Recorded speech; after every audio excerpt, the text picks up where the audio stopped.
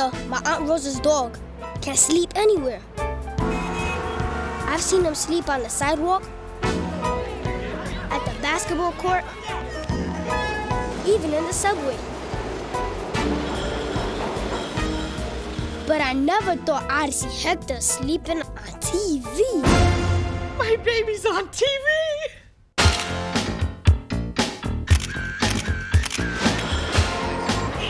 My name is Eddie. I live in New York City, East Harlem to be exact.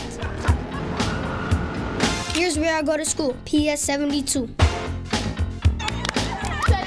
School's tough, but it's a lot more fun ever since I got a teacher named Miss Tolliver.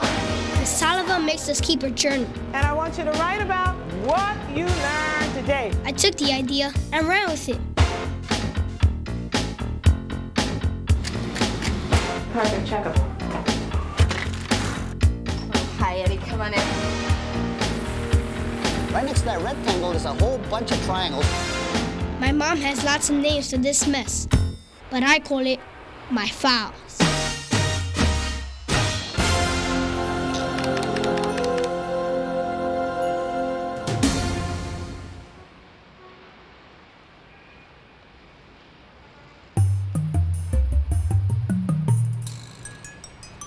Aunt Rosa was moving into a new apartment, and it was painting day.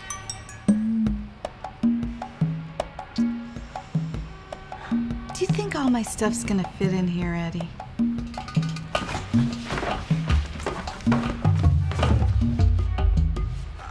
Aunt Rosa should have been in Miss Tolliver's class. It was all about measuring areas, starting with some graph paper and our hands. And I want you to trace your hand very quickly. After you trace your hand, give me the area of your hand. Okay, my area of my hand is 79 square centimeters. My hand is 98 square units. 112. 83 square centimeters. I have 78 square centimeters. Good for you, and I like it. You're all giving me the square units. Okay, now, who can tell us then, what is area? Area is squares inside a figure. Area is the space inside of a figure. Okay, good. And when you tell someone then the area for a figure or for a room or so on, how do you give that area to them? What kind of measurement do you use when you present it? I think you could use square units. Good for you. Now say I have this little square here, and I say it represents 1 square foot. Does anyone have any idea what that means? Each side of the square is 1 foot long. Good for you. All right. So each side of the square is 1 foot, and that's why the area of that 1 unit would be 1 square foot. Okay, now, how would you easily calculate the area for something shaped like this? You'll count the square units. Okay, that's one way to do it. Or what's another way, Sebastian? Use the area formula. Length times width. Good for you. Okay, now, you know so much about area this morning that I think it's about time you all get your own apartments. And listen, I'm doing a good deal here. I'm giving you the furniture, too. Oh, yeah, man, you get the furniture for this apartment. This is the floor plan for the apartment that you're going to create. All of the furniture that I give you will go into the apartment. You are going to have 4 rooms. Between each room, there must be a wall. You're going to calculate the area for your kitchen, your bathroom, your living room, your bedroom, and then I want to know the total area of your apartment. Go ahead and begin working. First, we had to divide our space into 4 rooms. Remember, you have to have 4 rooms. Then we had to make all the furniture fit. How are we gonna go through the wall now? Like this. Miss Tolliver. You can't fit all your furniture in. So what does it mean about your floor plan? Gotta rearrange it. Or the kitchen could go to the side. So after you paste down your furniture in your apartment, I want you to use the markers to show the shapes of the room. That's neat. The wall ends. Get the area done. Let's go. We working together as a team. What are you gonna have to do? So it's 2, 4, 6. So let's take a look. We're gonna start looking at some of the finished apartments. It was a lot of work, but I came up with a floor plan. This is the living room. This is the bathroom. And even though we all had the same amount of space, Everyone's place was different. Something else there later, maybe? And we were all set to move into our new apartments. You give them a nice hand. That's a nice apartment. Okay, so just maybe adjust. Okay.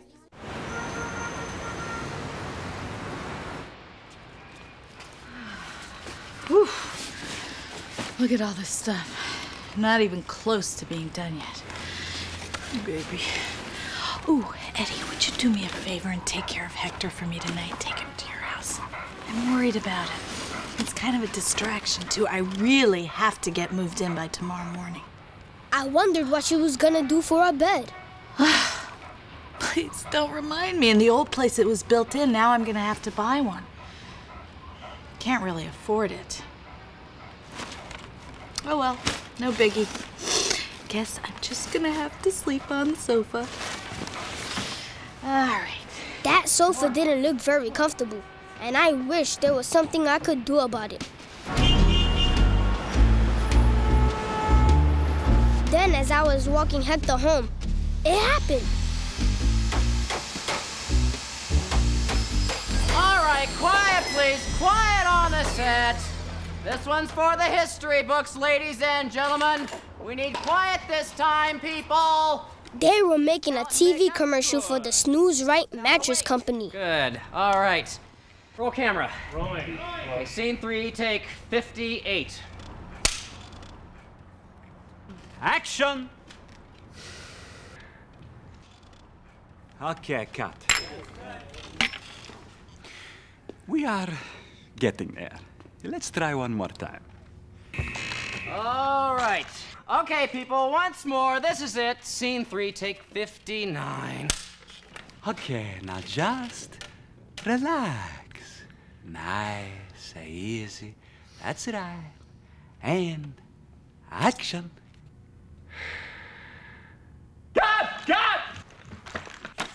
You call that sleeping? That is not sleeping. Your eyes are closed, but you're not sleeping. You just lie there like a big faker. Yeah, but Francois, what's my motivation? You are tired. What else do you want? Please, don't make a career out of this. Just sleep. Possibile, doesn't anyone know how to sleep in this town anymore? Silencio!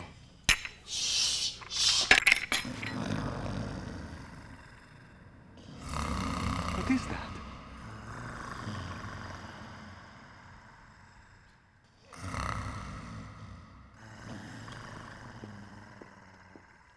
Mamma mia. Vittorio, throw some light over here. Che bello, Pucci. Now that is a sleeping. I have it. We change the concept. Sleep like a king is no good. Kings do not sleep. They fight wars, wear crowns, sit in big thrones. This mattress is for sleeping. You work like a dog. Why not sleep like one? Eh? Eh? Voila! I have it. Sleep like a dog on the snooze ride, eh? We must change the set into a doghouse. Yes!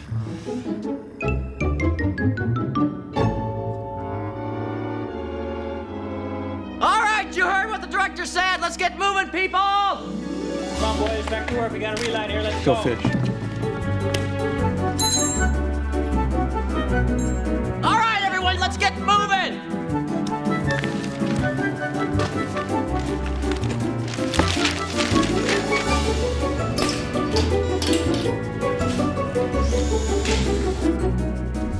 Francois, what do you think about this? No, make it bigger.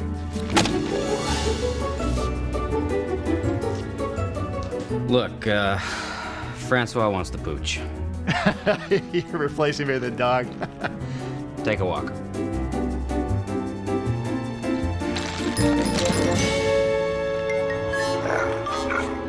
What are you laughing at?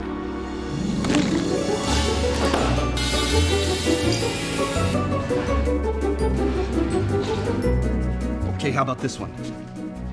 No, it must be bigger.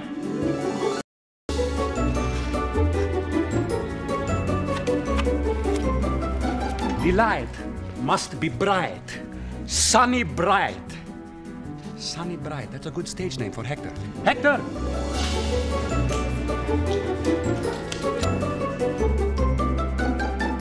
Did we remember to put film in the camera this time? Film? Serious?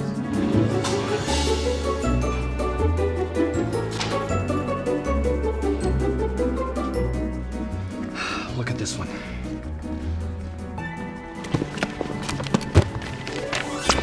Beautiful!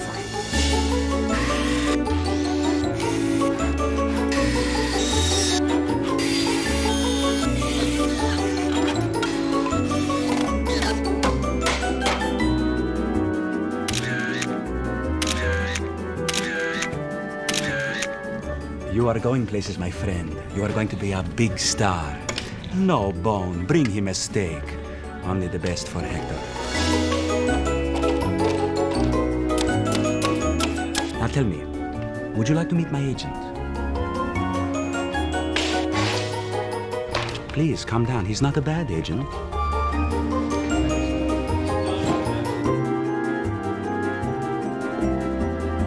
Ah, bellissimo. No, no, put it in the doghouse. He is not Snoopy.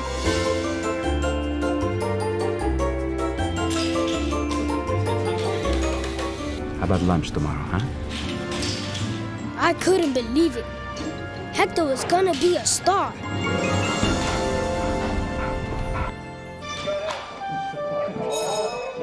Yeah, rolling. Background.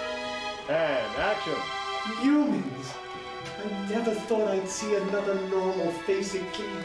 A set is an area that's occupied by the actors to tell their story. How fortunate it is that it has kept you stuck at this bar for the past 3 hours. If it weren't for a set, you wouldn't believe that you are where you're supposed to be during the time that the scene is taking place. And cut. Good. Bill? Credit, please. My name is Ron Wilkinson. My job is an art director. Everything having to do with the look of the show, the art director is involved in. The art director is responsible for the construction of the sets, with the effects people, with the construction people, with the painters, carpenters, electricians, cameramen. First contact, we had to design that little town we were in. That just doesn't appear. Someone has to design that and mathematically figure proportionally how everything will work in that. We often do miniatures of big things you see on the screen.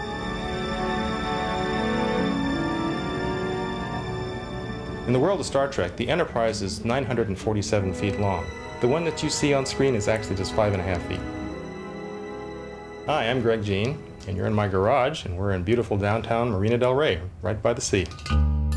Models are started normally through an art director and his art staff generating some drawings or some sketches, and then we take it from there, figuring out how big the model has to be and the best way to make it on time. Measurements take a big part of our job. To make it look like the drawing in a bigger scale, we have to measure exactly and blow up in the correct ratio what we see on paper. Measurement comes into play quite a bit. If I knew nothing about measuring, I would not have my job 5 minutes. In order to draw any space, you have to know how big the space is in order to put what you're designing within that space. Behind us here is a Star Trek set. Math was used to calculate whether this set would fit inside this stage, for example. If the mathematical equations were wrong, the set wouldn't fit, we wouldn't be able to use it. Area as well. We have to make sure that linear footages are correct. We may have a console here, a chair there. If I design a big chair and put it in a little set, mathematically, the area-wise, it wouldn't work. It wouldn't look good to you on TV. If I had my druthers, I'd rather work on the Klingon ships because we can get a lot dirtier and meaner with them. This is the Klingon mold, and to get this mold, we have to have a pattern, which is the basic thing you start with. This is the pattern of the Klingon ship. You can see this is basically wood, and all these little plastic pieces are added on. And it would take an awful lot of time and an awful lot of money to keep making these one at a time, because a lot of them get blown up in the show.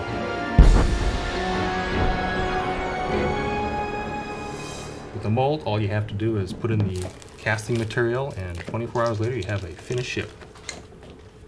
Ready to paint. This is one of the small molds. It's part of the Klingon engine mount. So you can see all the detail you have in the rubber mold, and then all the detail that you pick up in the nice hard resin. step is actually starting to paint some of these models. This one has just the base coat on, and then some of the other molds go right on the side here after we cut a hole opening. One day I saw a job on the board and thought I would inquire about it. At the time I didn't know it was Paramount Pictures. I came to Paramount to apply for the position and got it. It was just a temporary 6-month job, and I've been here ever since that. That was 17 years ago. I started out actually in graphic design, working for advertising companies, and then I took a class in college on how to sculpt and found out how to make things myself out of clay and plaster, and that's sort of how I started. The best thing about my job is I get to have fun making toys, especially toys of things I like. To get to where I am in production, I had to go through a lot of courses in architecture. I had to learn how to read a scale, I had to learn how to measure, and I had to learn mathematics. No matter how many times you do it, you have the same feeling once you're done. It's satisfaction.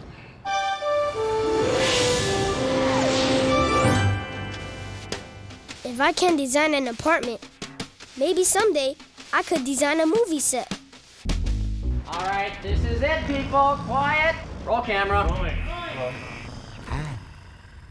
Action.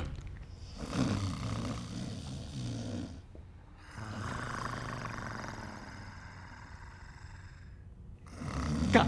Print. Molto bene. Oh, I love this Pucci. Now that is slipping.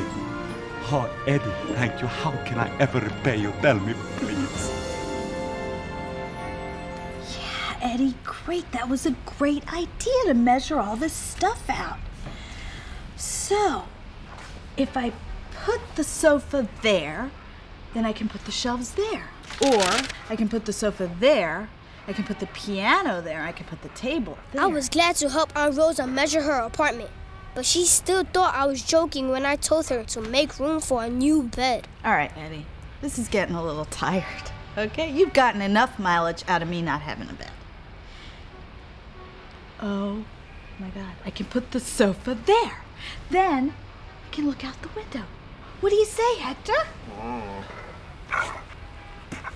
Aunt Rosa was having trouble deciding where everything should go. Maybe she needed help from a pro. My name is Lynn Parkinson, interior designer. An interior designer helps to create a comfortable living space. So let me show you what I've done with this house. When I walk into a room, I can tell how a room should be arranged and what people should do to make it a space that they don't want to leave. An interior designer has to know all about carpeting, wood, wall covering, art, metals, paints. So you have to be able to draw plans, you have to be able to read plans. You have to know the size of the wall so you know how much paint to buy. If you put wallpaper on the wall, you have to measure the walls so that you know how much wallpaper you have to buy. And with every piece of furniture, you know the width, you know the height, you know the depth, whether it's the tables, the sofa, the chairs, the lamps, you know exactly what's going to fit. The only thing that was in this room when we started was the fireplace and the television. We just spoke with the family and they said we'd like to have it comfortable and maintenance-free so the family could enjoy it. The use of the room is what dictates how we furnish the room. We started with no furniture in it. We measure the width and the length of the room, and we measure all the ceilings. We did several little sketches, and then we came up with what we felt the best design. If it works on paper, then it works in the room. I can put the piano there and the shelves there. I told Aunt Rosa to be sure to save room for her new bed. Eddie, nobody's gonna give me a free bed. And nobody's gonna put Hector on TV. You Rosa? That's me. Well, wait, what's the... We got a gift for you from the Snooze Right Mattress Company. Compliments of some TV director named Francois Montage. Where do you want it? Over there. So Francois kept his promise. And everyone couldn't wait to see Hector on TV. Happy the Clowns will be right back. You work like a dog all day long. And when you you get home, you're tired. Hey, Hector on TV. Work like a dog? Then why not sleep like a dog on a soft yet firm mattress by the Snooze Ride Mattress Company? Snooze, Hector! My baby's on TV! Anyway, Aunt Rose is all settled in her new apartment. And Hector's sleeping like a king in her new bed. I even thought about rearranging my own room. But I decided to leave it just the way it is. Why change a good thing? Anyway, I guess it's time to close the files. I have a feeling tomorrow's gonna be a big day.